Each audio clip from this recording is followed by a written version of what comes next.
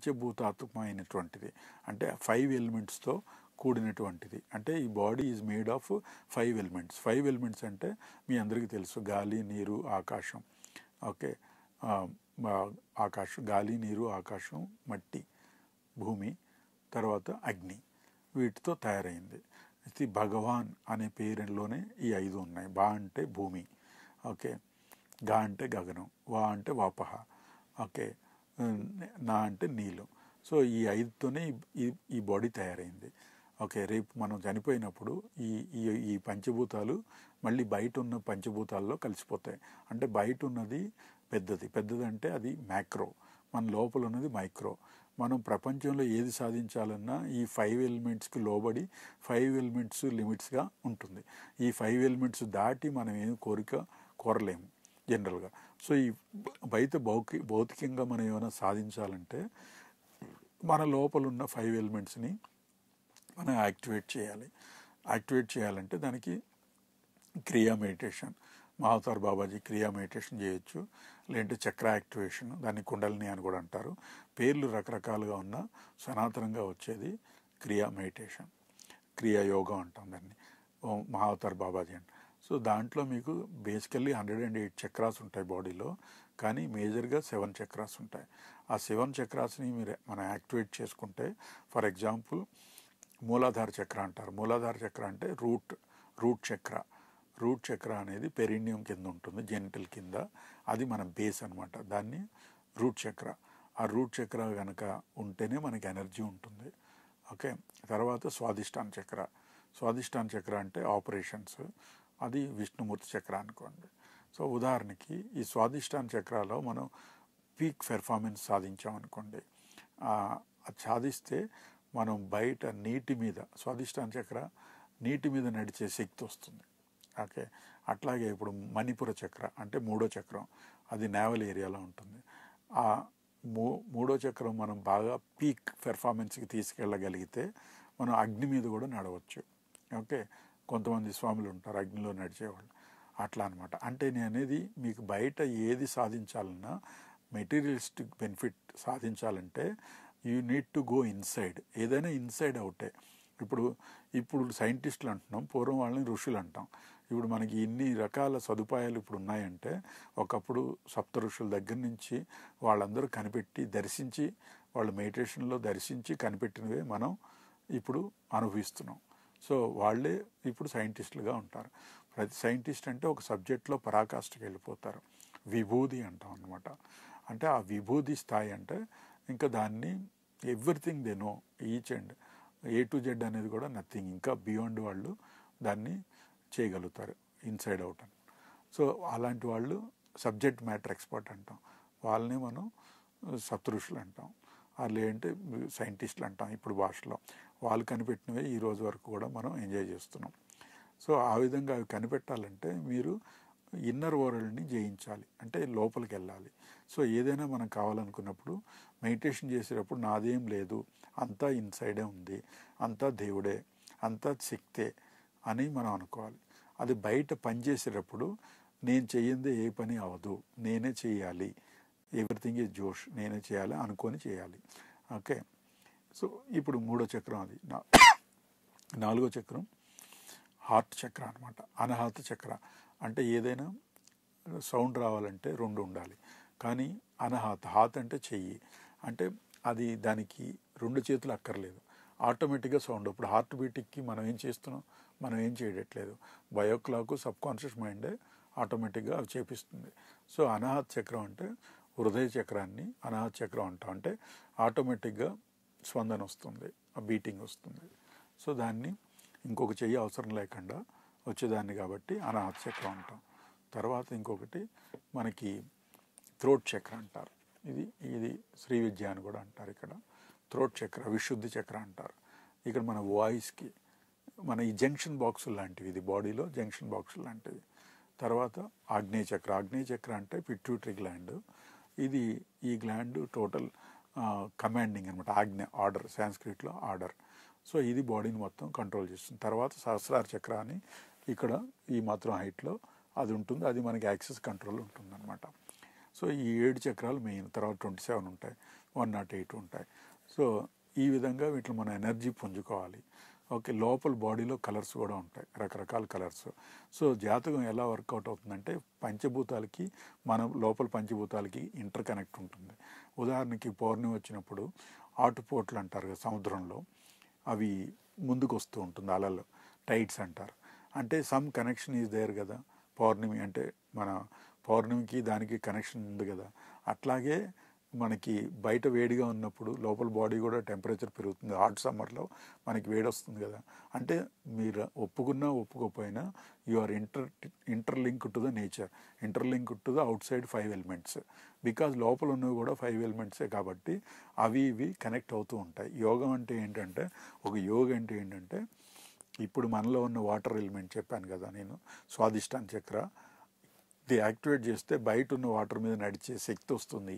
అలాంటి శక్తి కలుగుతుందంటే ఏంటంటే, మనం బయట ప్రపంచంలో ఏది కావాలనుకున్నా వీటితోటే మాట్లాడాలి. వీటిలో యాక్టివ్, సపోజ్ ఒక కంపెనీలో వర్కింగ్ క్యాపిటల్ ప్రాబ్లం ఉందనుకోండి, అంటే ఆపరేషన్స్ యాక్టివేట్ చేయాలంటే Vishnumurthy is the operator, Brahma is the creator and Shiva is the destroyer. You know that God formula, generator, operator and destroyer. So operations మనకి మిస్ అవుతున్నాయి, మనం మీట్ అవ్వలేకపోతున్నాం అంటే మనం విష్ణుమూర్తిని యాక్టివేట్ చేయాలి. సో ఇవన్నీ కూడా ఇంటర్లింక్. కాల్ తీసుకుందాం. హలో హలో హలో, చెప్పండి, ఎక్కడి నుంచి? Good evening sir. Good evening, Hyderabad నుంచి సార్. చెప్పండి మీ date of birth. June 2nd, 1991. Okay, ఏంటి మీ క్వశ్చన్ ఏంటి? ఇది జాబ్ గురించి సార్. ఓకే, ఇప్పుడు మీకు ఒక జాబ్ చేస్తున్నాను, వాళ్ళు 2 months ఆగండి అన్నట్టు అంటున్నారు. ఓకే, మళ్ళీ ఆగస్ట్ నుంచి రండి అని అంటున్నారు. అదే చెప్పండి, అంటే మీ మీ మీ క్వశ్చన్ ఏంటి ఇప్పుడు మీకు 30 జాబు వస్తుందా రాదా అనే, లేదంటే 2 నెలలు ఆగాలనే? ఉంటుందా లేదా అని. ఇప్పుడు మీకు 29 వెళ్ళిపోయి 30 వచ్చింది, అంతే కదా? అవునండి. ఇప్పుడు వస్తుంది ఆ జాబ్, మీకు వస్తుంది. ఇప్పుడు ఆగస్ట్ కాకపోతే మాక్సిమం సెప్టెంబర్ అయినా మీకు డెఫినెట్గా సెప్టెంబర్లో జాబ్లో ఉంటారు. డెఫినెట్గా బై సెప్టెంబర్ జాబ్లో ఉంటారు. కానీ ప్యారలల్గా మీకు టైం ఉంది కాబట్టి ఇంకో బెటర్ జాబ్ ఏమైనా దొరుకుతుందేమో ట్రై చేయండి. గవర్నమెంట్ జాబ్ ప్రిపేర్ అవుతున్నాను. ఓకే, అది ట్రై చేయండి. ఈ టైం వేస్ట్ చేయకుండా ఈ 2 నెలలు దానికి తయారవ్వండి. మీకు గవర్నమెంట్ జాబ్ టీచింగ్ లైనా? టీచింగ్ లైన్లో మీకు డెఫినెట్గా వస్తుంది. ముఖ్యంగా లాంగ్వేజ్ టీచరా మీరు? అవునండి, సివిల్ ఇంజనీరింగ్. మీకు బాగా సక్సెస్ అవుతుంది. మీరు అది ట్రై చేయండి అమ్మా, వస్తుంది మీకు. 30 లక్కీ నెంబర్. ఇది అంటే HMWS లో పడింది, నోటిఫికేషన్ వచ్చింది, అప్లై చేస్తాను, దానికి ప్రిపేర్ అవుతున్నాను. ఓకే, అది టైం వేస్ట్ కాకుండా దానికి ప్రిపేర్ అవ్వండి, అది వస్తుంది. ఈ జాబ్ కూడా వస్తుంది మీకు. ఆగస్టులో రమ్మన్నది, ఆగస్టులో కాకపోయినా సెప్టెంబర్లో అయినా డెఫినెట్గా వాళ్ళకి రమ్మంటారు. అయితే ఏ పనైనా మీరు 2 సార్లు చేయాలి, మీరు గివప్ చేయకండి. అంటే మీరు వదిలేయాలనుకుంటే 3rd టైం వదిలేయండి. ఇప్పుడు ఈ గవర్నమెంట్ జాబ్ కూడా మినిమం మీరు 2 times రాయాలి. మీరు ఆల్రెడీ ఒకసారి రాశారు కదా,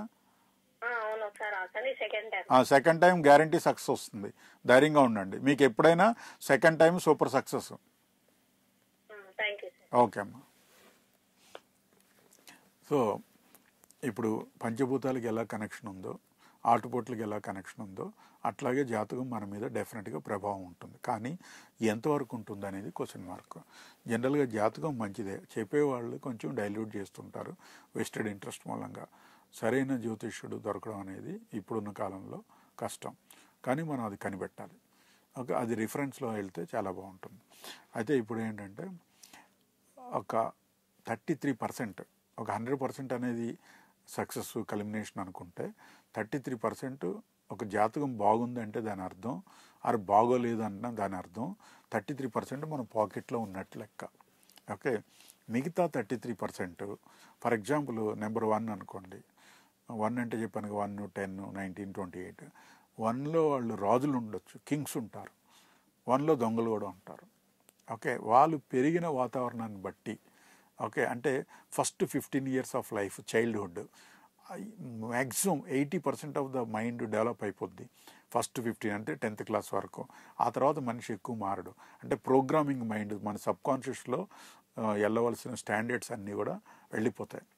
so first 15 years of life వాళ్ళు అనుభవించింది, వాళ్ళు అబ్జర్వ్ చేసింది, వాళ్ళు ఇంబైబ్ చేసుకున్న క్వాలిటీసు, దాన్ని మనం సంస్కృతి అనండి, సంస్కారం అనండి, ఓకే మన కల్చర్ అనండి, ఎన్విరాన్మెంట్ అనండి, మీకు సాంస్క్రిట్లో చెప్పాలంటే యంత్రం, అంటే ఎటువంటి సిచ్యువేషన్లో మీరు ఉన్నారు, కంజీనియల్ అట్మాస్ఫియర్ టు పెర్ఫామ్, మీ చుట్టుపక్కల ఉన్న వాతావరణం ఎన్విరాన్మెంటు ఎటువంటి ఉందో దాన్ని బట్టి మార్పులు వస్తూ ఉంటాయి. అదే మెయిన్.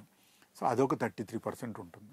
ముఖ్యంగా కలియుగంలో అదే ఇంపార్టెంట్. కలియుగ దోషం అంటే సావాస దోషం అంటారు కదా, దాన్ని బట్టి.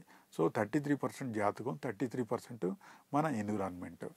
నెక్స్ట్ 33% స్మార్ట్ వర్క్, అంటే మన ఏది కరెక్టో తెలుసుకున్న తర్వాత దాని మీద వర్క్ చేయడం అనమాట. అది సెల్ఫ్ ఎఫర్ట్. సో 33, 99. ఆ 1% అనేది మన చేతిలో ఉండదు. అది ఆ 1% ఈజ్ ఒక సుప్రీం పవర్. అది గాడ్ అనండి, మీరు ఏం గాడ్ పార్టికల్ అనండి, ఆల్మైటీ అని మీ ఇష్టదైవం, ఏదో what ever it may be. ఆ 1% having a power to change entire 99 also. అంటే ఎలా అంటే మనం అంతా రెడీ చేసాం, మనం సక్సెస్ అయింది, కానీ ఒక న్యాచురల్ కెలామిటీ వచ్చింది, ఒక ఫ్లడ్స్ వచ్చాయి, లేదంటే ఒక ఎర్త్క్వేక్ వచ్చింది, లేదంటే లాక్డౌన్ అయింది. సో మనం ఏం దాన్ని నిరూపించలేము, మనం చేయలేము. మనం ఒక్కళ్ళం రెడీ ఉంటే మిగతా మనకి సహకారం ఉండదు కదా. సో నేచర్ని అగెనిస్ట్గా మనం వెళ్ళలేము. అంటే మనం ఏ గోల్స్ చేసినా, ఏ లక్ష్య సాధన చేసినా నేచర్తో అలైన్ అయినప్పుడే అది అవుతుంది. ఫర్ ఎగ్జాంపుల్ ఒక కంపెనీయే ఉందనుకోండి, ఆరో కుటుంబమే అనుకోండి, ఒక సొసైటీ అనుకోండి, మీరు తీసుకున్న నిర్ణయం, మీరు వర్క్ చేసేది సొసైటీకి అగెనిస్ట్గా ఉండకూడదు. ఓకే, ఆర్ మీ ఇంట్లోకి ఉన్న ప్రిన్సిపల్స్కి అగెనిస్ట్గా, మీ ఇంట్లో వాల్యూస్కి, బిలీఫ్స్కి, ఓకే అగెనిస్ట్, ఫెయిత్స్కి అగెనిస్ట్గా ఉండకూడదు. ఓకే, కంపెనీలో మీరు ఎంత పెర్ఫార్మర్ అయినా మీ కంపెనీలో విజన్కి దాటికి వ్యతిరేకంగా కాండక్ట్ కానీ డిఫరెన్స్ కానీ ఉండకూడదు. ఉంటే నువ్వు ఎంత ఎక్స్పర్ట్ అయినా నిన్ను తీసి పక్కన పడేస్తారు. అంటే మనం చేసే పని మనం అలైన్ అవ్వాలన్నమాట. అలాగే నేచర్కి కూడా అలైన్ అవ్వాలి. ఇప్పుడు అదృష్టం అంటే ఏంటి? దృష్టికి కనపడనటువంటిది ఆ దృష్టి. ఇప్పుడు మనం ఒక 40 kilometers స్పీడ్లో వెళ్తున్నాం అనుకోండి వెహికల్, ఎదురుగుండా మనకి ఒక ఎదురుగాలి ఒక 10 kilometers వచ్చింది అనుకో, ఎఫెక్టివ్గా 30 kilometers మనం వెళ్ళగలం. కానీ ఒక పర్టికులర్ లొకేషన్కి 40లో వెళ్తే కానీ మనం రీచ్ అవ్వలేమైతే మనం ఒరిజినల్ 40 అనుకున్న దాన్ని 50 చేయాలి. సో ఇప్పుడు జాతకంలో ఏంటంటే మనకి ఎంత అగెనిస్ట్గా నడుస్తుంది అనేది తెలియదు. కాబట్టి మనం ఎప్పుడూ కూడా మంచి చేసుకుంటూ, పుణ్యం చేసుకుంటూ, ఎప్పుడూ కూడా టైం వేస్ట్ చేయకుండా పాజిటివ్ మైండ్తో ముందుకెళ్తూ ఉండాలి. సపోజ్ ఇప్పుడు మనం అనుభవించేది, ఈరోజు చేసేది ప్రారబ్ధ కర్మ అనుకుంటాం. అంటే మనం తినేది, ఇప్పుడు మాట్లాడేది, అది అంతకుముందు చేసిన దానికి యొక్క రిజల్ట్ ఇది. అది నిన్న అవ్వచ్చు, మొన్న అవ్వచ్చు, 10 రోజుల క్రితం, 6 సంవత్సరం క్రితం, 6 గత జన్మ. ఈరోజు చేయబోయేది రేపు వస్తుంది, అది ఆగామి కర్మ ఇప్పుడు చేసేది. అందుకని ఇప్పుడు మనం కీప్ ఆన్ డూయింగ్ గుడ్ అంటే డెఫినెట్గా వచ్చే రోజుల్లో మంచి జరగవచ్చు. అంటే ఇమ్మీడియట్ రోజుల్లో మనకి మంచి జరగకపోయినా ఆ కమింగ్ డేస్లో డెఫినెట్గా మంచి జరుగుతుంది. అంటే కుకింగ్ పీరియడ్, ప్రాసెస్ పీరియడ్ ఉంటుంది ప్రతిదానికి. ఓకే, ఎందుకంటే ఇప్పుడు నేను ఇవాళ మంచి చేసినా నాకు రేపే మంచి జరగాలని లేదు. రేపు ఒకళ్ళు చెడు జరిగింది అనుకో, అంటే సంచిత్ కర్మ, క్యారీ ఫార్వర్డ్ది రేపు రిజల్ట్ వచ్చింది. ఇవాళ చేసిన మంచిది ఎల్లుండి రావచ్చు. So we have to keep on increasing our personal strength, keep on increasing our mind stability, keep on increasing hour positivity. అలా చేసుకుంటూ ముందుకు వెళ్ళిపోవాలి. మూవింగ్ ఫార్వర్డ్ అనేది లైఫ్లో చాలా ఇంపార్టెంట్. ఏది కూడా జీవితాంతం ఉండదు. దాన్ని ఇంగ్లీష్లో దిస్ టూ షాల్ పాస్ అంటారు. ఓకే, అది కష్టమైనా ఉండదు. అంటే రాత్రి గడిచిన తర్వాత డెఫినెట్గా పొగలు ఉంటుంది, పొగలు గడిచిన తర్వాత రాత్రి ఉంటుంది, రెండు ఉంటాయి. ఇప్పుడు ప్రపంచంలో సైమల్టేనియస్గా అన్నీ జరుగుతూనే ఉంటాయి. ఇప్పుడు మనకి పొగలైతే అమెరికాలో రాత్రి, లేదంటే ఇప్పుడు ఒకటికి చెడైంది, ఇంకోటి మంచి అవుతుంది. ఈ మంచి చెడు అనేది రిలేటివ్ టర్మ్స్. ప్రతిదీ ఇప్పుడు ఒక చోట ఎక్కడొక్కడ ఫైర్ జరుగుతూ ఉంటుంది, ఎక్కడొక్కడ ఫ్లడ్స్ జరుగుతూ ఉంటాయి, ఎక్కడొక్కడ వింటర్ కోల్డ్గా ఉంటుంది, రకరకాల ప్యారలల్గా అన్నీ నడుస్తూ ఉంటుంది. రిపిటేషన్ అనేది ఈ ప్రపంచంలో కామన్. రిపిటేషన్ని మనం బ్రేక్ చేసి మన అవకాశం డైలీ బ్రేక్ చేయాలి. అంటే ఒక క్షీరసాగర్ మదనంలాగా మనం రోజు కూడా మన పర్టికులర్ అనుకున్న దాన్ని సాధించాలని చేస్తే ఒక రోజుకి మనం డెఫినెట్గా మనం క్రాస్ చేసి జాతకాన్ని మార్చవచ్చు. జాతకం ప్రకారం ఒక 100 అనుకుంటే అది మనం 140, 150 చేసి డెఫినెట్గా బెటర్ చేయగలుగుతాం. సో అలా అని జాతకం దాని వెనకాల పడకూడదు. రోజు జాతకం అని ప్రతిదానికి తిథులు ఇది చూసుకోవడం. ఓకే, ఇప్పుడు రాహుకాలం అని అందరూ చూస్తారు. నా లెక్కలో రాహుకాలం అంటే ఏంటి? రాహు అంటే ఏంటి? ఎనర్జీ ఎక్కువ ఉంటుంది, ఎక్స్పాన్షన్. ఓకే, వాళ్ళు ఒకటి డిసైడ్ చేశాడంటే దాన్ని ఇంక వెనక్కి తగ్గడం. ఓకే, కొంచెం రెబలెస్గా వెళ్తాడు. సో ఆ రాహు అనేవాళ్ళు టైంలో 1 గంటన్నర ఉంటుంది. రాహు పీరియడ్లో ఏ పని చేయొద్దని అంటారు పెద్దవాళ్ళు. ఎందుకంటున్నారు అంటే మీరు చేసే పనిలో మీకు 200% కాన్ఫిడెన్స్ ఉంది. మీరు 100కి 100 కాదు, ఇంకా 200 డబుల్ షూర్ అనుకోండి. మీరు రాహు టైంలో చేస్తే అనుకున్న టైం కంటే ఈజీగా అయిపోతుంది. మీరు అనుకున్న దానికంటే ఇంకా ఎక్కువ రిజల్ట్స్ వచ్చే అవకాశం కూడా ఉంటుంది. అంటే మీకు రోజు 100 వస్తే బెనిఫిట్ మీకు 200 కూడా వచ్చే అవకాశం ఉంటుంది. కానీ అప్పుడు ఎందుకు వద్దన్నారు? ఇలాంటి హై స్పీడ్ ఉన్నప్పుడు మనం ఆ పని కనుక అటు ఇటుగా తేడాగా, ఎందుకంటే అందరూ గ్యారంటీగా పనులే చేయరు, కొంచెం సగం సగం ఉన్నవి కూడా చేస్తారు, కొంచెం కాన్ఫిడెన్స్ లేనివి కూడా చేస్తారు. అందుకని ఫెయిల్ అయితే ఎక్కువ ఇబ్బంది అవుతుందని వద్దంట. అంటే అప్పుడు ఫెయిల్ అయినా ఎక్కువ ఇబ్బంది అవుతుంది, పాస్ అయినా ఎక్కువ రిజల్ట్స్ వస్తాయి. సో ఎక్కువ రిజల్ట్స్ వచ్చినా రాకపోయినా మోస్ట్ ఆఫ్ ద పీపుల్ ఫుల్గా తయారయ్యి ఫుల్గా ప్రిపేర్ అయ్యి కాన్ఫిడెన్స్తో పనులు చేయరు. కాబట్టి అసలు ఆ టైంలో పని చేయకుండా ఉంటే మంచిది అన్నారు. Otherwise you are confident enough అంటే రాహు కాలంలో చేస్తే ఎక్కువ రిజల్ట్స్ వస్తాయి. అట్లా అనమాట. సో ఇది ఈరోజు తారా numerology time for you programme. Time for you అని ఎందుకన్నామంటే మీకు ఈ సంవత్సరం ఎలా ఉందో తెలుసుకున్నారనుకోండి, బాగుందనుకోండి, అప్పుడు మీరు టైం వేస్ట్ చేయకుండా ప్రతిదీ గుడ్ ఆపర్చునిటీస్ ప్లాన్ చేసుకొని ఏదైనా పాజిటివ్ దృక్పథంలో చూసి మీరు మ్యాక్సిమం దాన్ని సంపాదించుకోవడానికి ముందుకెళ్ళడానికి చూసుకోవాలి. అదే టైం బాగాలేదు, కొంచెం ఎదురీతలో ఉంది అంటే దాని అర్థం కొంచెం లోకీ మెయింటైన్ చేసుకుంటూ, లో ప్రొఫైల్ మెయింటైన్ చేసుకుంటూ ఉండాలి. అందుకోసం మనం ముందు టైం తెలుసుకోవాలి అంటాం. టైం అనేది ఇప్పుడు 1 నెంబర్ వాడికి ఎవ్రీ ఇయర్ ఓ టర్నింగ్ ఉంటుంది, 2 నెంబర్ వాడికి ఓ సంవత్సరం బాగుంటే ఓ సంవత్సరం బాగోదు. అలా ఆ విధంగా టైం తెలుసుకుంటే దాన్ని బట్టి మనం ముందుకెళ్ళచ్చు. ఇది ఈనాటి తారా numerology time for you programme. మళ్ళీ మనం గురువారం న్యూమరాలజీతో వద్దాం, మంగళవారం నాడు టారెట్ రీడింగ్తో వద్దాం. Thank you.